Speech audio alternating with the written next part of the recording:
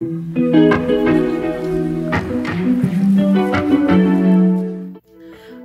chicas, bienvenidas de nuevo a mi canal. Yo soy Maribeth y en este video les tengo mi rutina de limpieza de noche más mi rutina antes de dormir. Espero que este tipo de video les guste. Quise mezclar las dos cosas a ver qué salía y bueno, espero que se queden hasta el final. Déjenme en los comentarios todas sus sugerencias, yo las leo todas, así que bueno, gracias y comencemos. Y mi rutina siempre empieza alrededor de las 9:30 o 10 de la noche, dependiendo. Y me gusta comenzar por el comedor, ya que creo que es lo más fácil, además que siempre hay platos sucios que hay que llevar a la cocina. Quito todas las cosas que estén fuera del lugar y me pongo a limpiar mi mesa de cedro. Siempre me preguntan con qué la limpio, así que aquí les muestro. Uso un atomizador al que le pongo agua y un cuarto de limpiador multiusos y lo limpio con un trapo seco. Eso es importante, que sea un trapito de microfibra seco.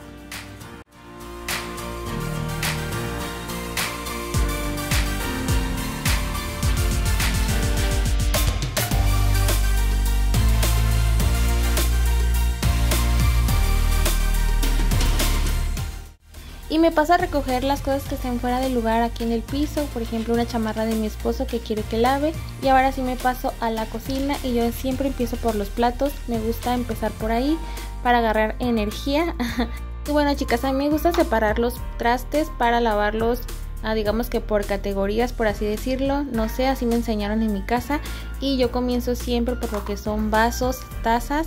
Pero antes vamos a estar haciendo jaboncito limpio y aquí les muestro cuál es el jabón que yo utilizo. Este lo compro en el Sam's Club. Y como les digo, voy a comenzar con vasos y tazas. En esta ocasión eran muy poquitos trastes porque son los de la cena. Así que voy a empezar con las tazas.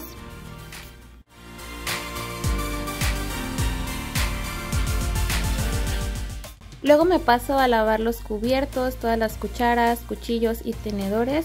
Y los voy poniendo también en las tacitas, como que de esa forma evito que se vuelvan a ensuciar. Y ahora sí chicas, les quiero comentar que estoy tratando de ahorrar agua al lavar los platos, así que voy a regular un poquito el agua para que salga menos y así gastar menos agua.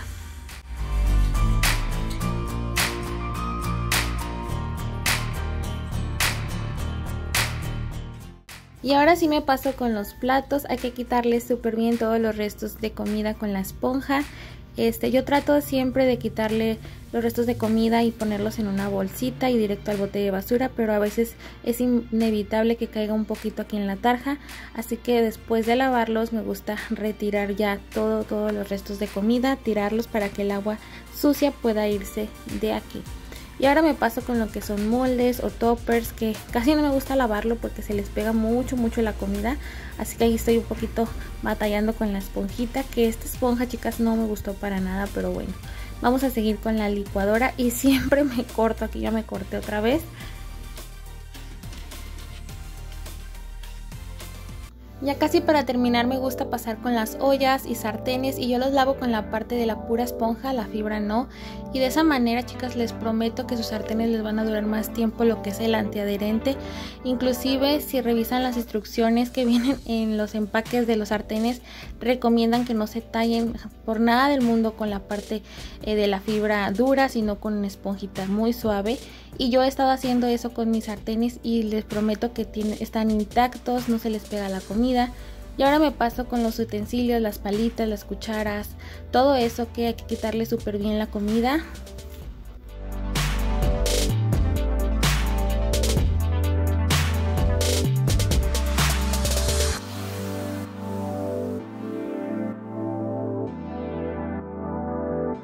Y ahora sí chicas, mi parte favorita, que es lavar la tarja, por fin, ya para terminar, es lo que más me gusta porque siento que queda por fin limpia, ya sin restos de comida. Y no sé, como que es muy relajante, no sé si a alguien más le pasa esto, pero eso es cosas de señoras, de amas de casa. Y bueno, voy a pasar a lavar el trapito para ayudarme con él a limpiar súper bien la tarja para no tirar tanta agua. Y yo lo lavo igual con el jabón que lavo los platos, nada más le tallo súper bien para quitar toda la mugre.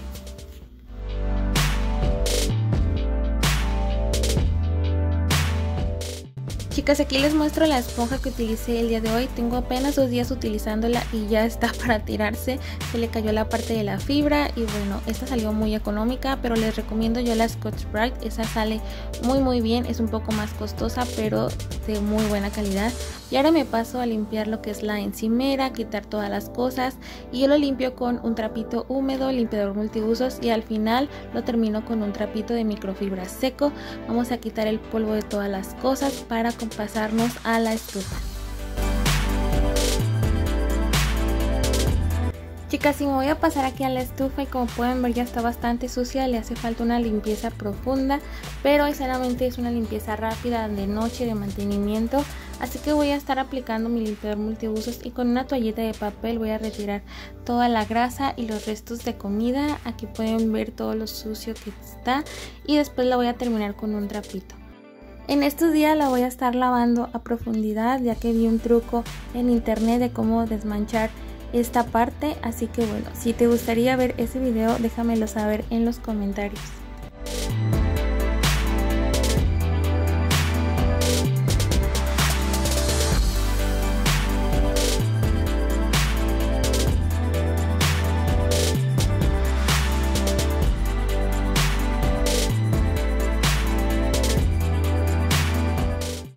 Voy a quitar estas bolsas que tengo en el suelo, chicas, es ropa limpia, y las voy a pasar todo encima del comedor para poder seguir barriendo.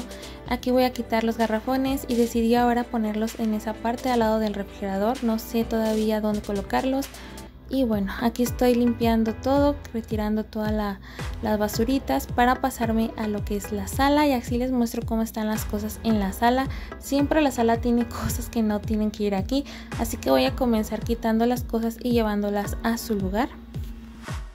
Luego me paso a los sillones a sacudir y acomodar los cojines, y aquí me estoy dando cuenta que la sala ya está bastante sucia, así que necesito darle una buena limpiada a los sillones. Comenta si quieres saber cómo es que yo lo hago. Y voy a estar retirando todas las cosas que están fuera del lugar en esta mesa, porque siempre ponemos cosas encima y bueno, hay que limpiarle, quitarle el polvo. Y imagínense cómo está de empolvada. Esta mesita agarra mucho polvo. Miren nada más el trapito cómo quedó. Voy a estar también limpiando un poquito mi plantita para quitarle el polvo y vamos a barrer.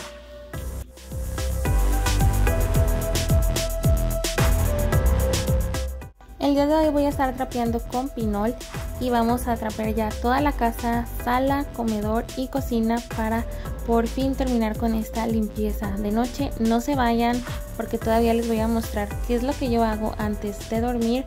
Y bueno, la motivación que yo tengo para hacer esta limpieza de noche, aunque ya estoy cansada, es el imaginarme que al otro día la casa ya va a estar limpia, no voy a necesitar empezar con la limpieza. Y bueno, créanme que con una niña pequeña de bracitos, este es un gran acierto, es algo que me hace levantarme un poquito más tranquila y más animada. Las bolsas de ropa aquí las voy a dejar, el día de mañana las voy a doblar porque ya es tarde, así que vamos a tomar agua, a relajarnos un poquito, quitarnos el calor, y voy a estar viendo mi celular, ya saben, para después pasarme al baño. Vamos a desmaquillarnos, a lavarnos los dientes.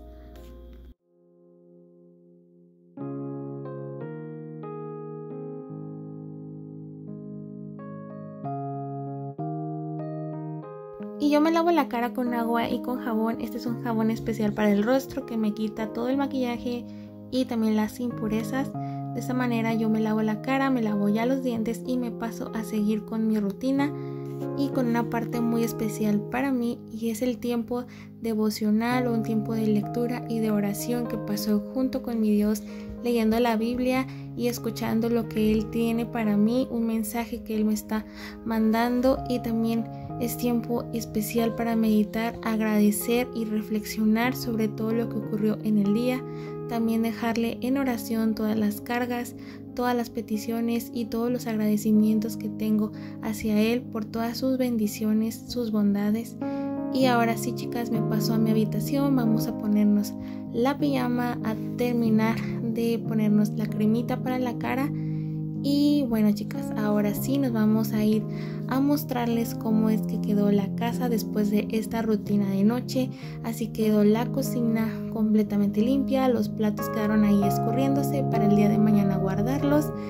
Y también el comedor y la sala ya quedaron limpios. El comedor no me encanta tanto porque tengo las bolsas de ropa, pero esa es mañana. Hay cosas que hay que dejar para otro día, no pasa nada. Apagamos las luces y yo les deseo buenas noches. Gracias por ver este video y que Dios te bendiga.